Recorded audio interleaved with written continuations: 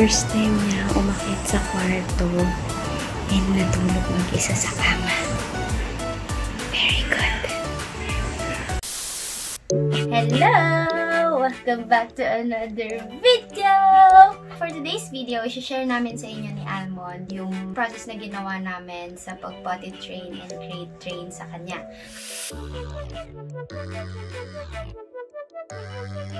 Okay, so sa potty training naman, here are the important things na kailangan mo i-consider pag nag-aanak ko. Okay, so sa potty training naman, first thing to consider is kailangan mo mag-decide or i-determine kung saan ba yung place na gusto mong magwiwi or pupu yung dog mo. And syempre, sa potty training din, kailangan mo i-consider yung rule of thumb na kung ilang months na yung puppy mo, ganun niya katagal yung wiwi or pupu. So, sa amin, ang ginawa namin kay Almond, nung 3 months old siya, nag-aalarm kami every 3 hours para ipawiwi siya or ipapoop sa labas ng bahay or sa garage kasi yun yung napag-decide namin place kung saan siya magpupupo or wiwi.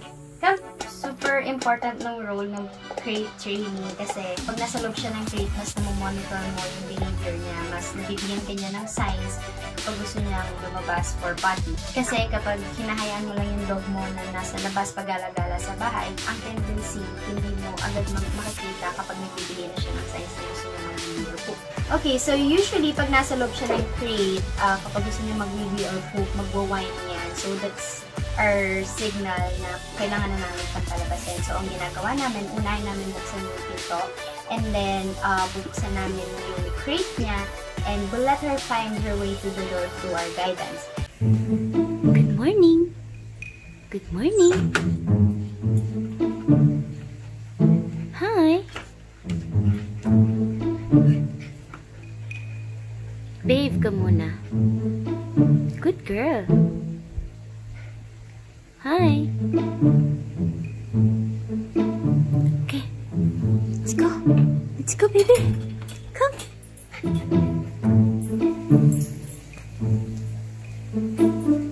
Almond! And nung simula ng crate training, binabantayan namin yun sa labas, inaantay namin na magwiwi or poop siya. And syempre, after niya magwiwi or poop, very important na i-recognize natin yung good deeds nila by saying, good girl or good dog. Good girl.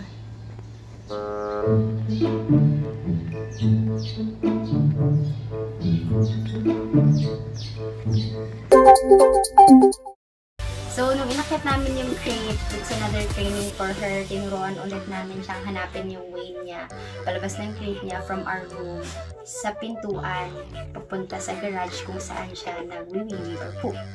Usually, pagkagising niya after a nap or a long sleep, gagawin namin, bubuksan namin yung crate, and then mag-stretch yan, and then mag-greet sa amin, and then tatakbo na yan palabas ng kwarto, tatakbo sa hagdan, and then didiretso na yan sa pintuan. Almond, labas na tayo, baby. Baby na tayo, dali. Halika na. Halika na. Mama, come.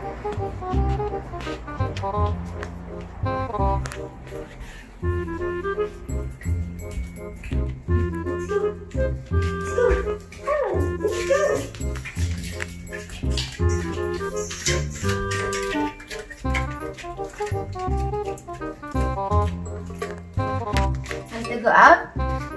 Go out? Ay! Girl!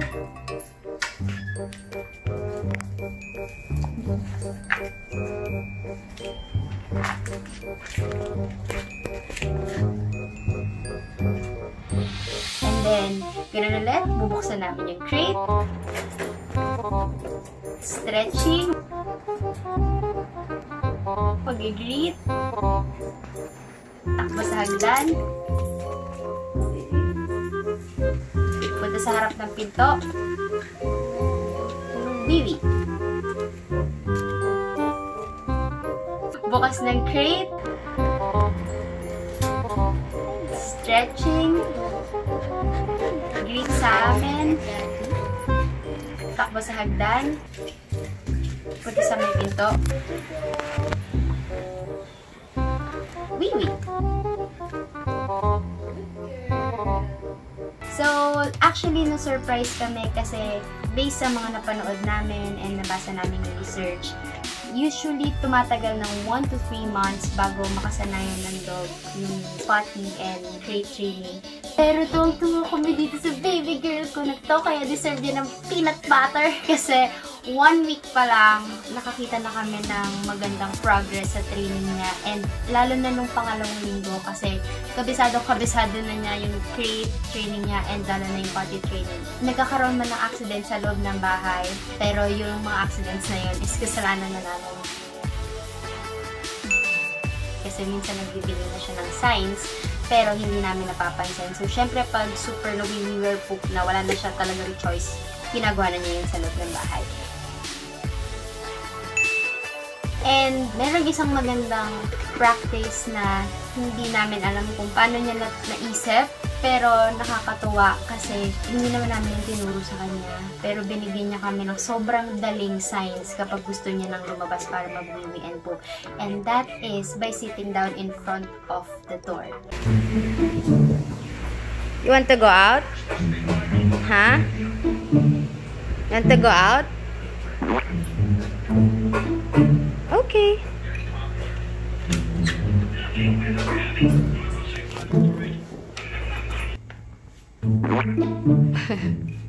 To go out? Huh? Out? Okay.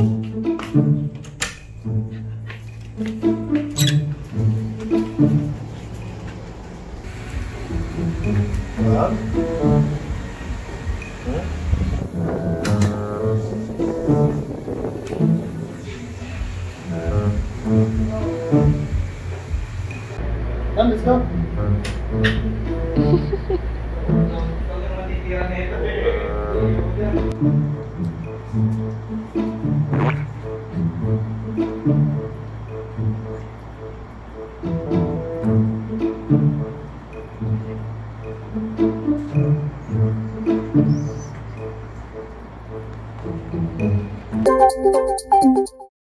So, pag gusto niyang lumabas para mag-potty, uupo lang yan sa harap ng pintuan and yun na, papalabasin na namin siya, walang kahirap-hirap. So, hindi kami worried kahit na nasa taas siya or gumagala siya sa loob ng bahay kasi 100% hindi na siya mag-wee or poop kahit saan. Tingin ko si Almond kasi nawawala na naman siya eh.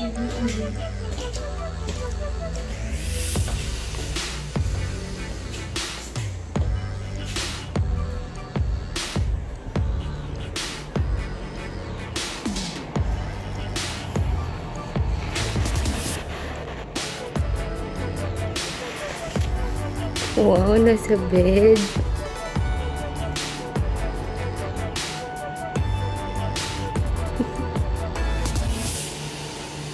Within 2 weeks lang. Ang galing-galing mo, baby. Kaya sige, kain ka pa ng peanut butter. Deserve mo yan.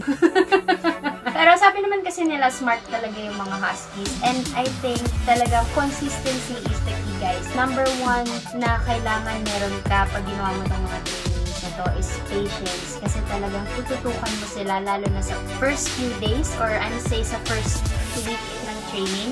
And also, aside from patience, dapat yung consistency talaga. Yung consistent ka din sa habit na gusto mong matutunan nila para Kasi tignan mo naman, it's very rewarding. Hindi ka mag-worry na magdudumi sila sa loob ng bahay. Meron kang peace of mind. Alarm talaga kami as in sobrang focus ko sa oras. Kahit na ang hindi naman tulog namin. Talagang bumabangon ako para pawiwiin yan or palabasin sa crate na para magwiwi or poop siya. And hindi ko talaga siya iniiwanan sa labas hanggat hindi siya nagwiwi. Kasi gusto ko din, komportable siya pag bumalik siya sa loob ng crate. Ayoko naman yung feeling na hindi siya nakawiwi. Kasi diba, tayo ng mga tao pag nawiwi tayo, hindi yun komportable. Ano pa kaya sa kanila, diba? So, ayun lang. Sana may natutunan kayo dun sa mga shinare namin ni Almond. Again, hindi po ako expert. First time for mama ko. And lahat ng yun, based lang sa researches namin and based sa experience ko with Almond. So, sana may natutunan kayo and sana i-share nyo din sa amin kapag ginawa nyo yung mga practice na sinabi ko. And definitely, hindi madaling process yung crate training and potty training.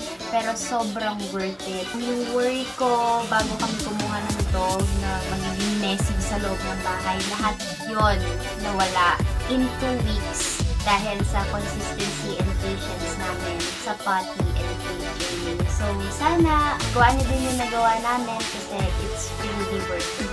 I'm very proud of my baby girl! Thank you for watching and don't forget to like and subscribe!